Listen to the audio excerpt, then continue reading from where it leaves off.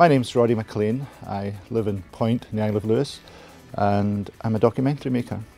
Right, today we're at Solmo Rostig and we're at a pitch training course which is really very interesting and learning a lot and bouncing ideas off each other, and it's good to meet other people who are in the same position. This morning we've been just going over each other's proposals. The range is amazing, the different topics that have come up. Something that's interesting is that how difficult it is just to get everything down to one line. And Christina was saying that's always the most difficult thing, to be able just to say what your film is about. And that's the way your brain works. I think you just got to keep working at it till you refine it.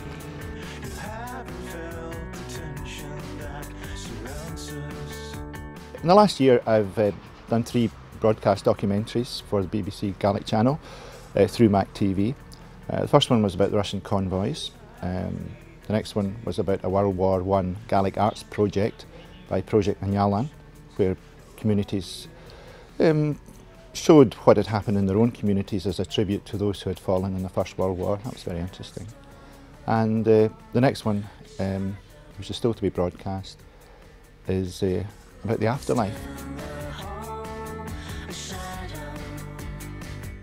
The things that we're finding out this morning is to think about your audience. It's all very well having an idea, but how will the audience respond to it? And at the end of the day, if people aren't going to be interested in watching it, then it's not going to go anywhere.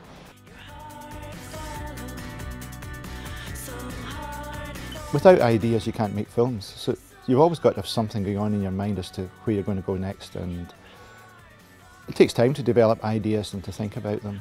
And I think we're learning today that it is a refining process, just working away at it till you get the story, you get the angle that is going to work.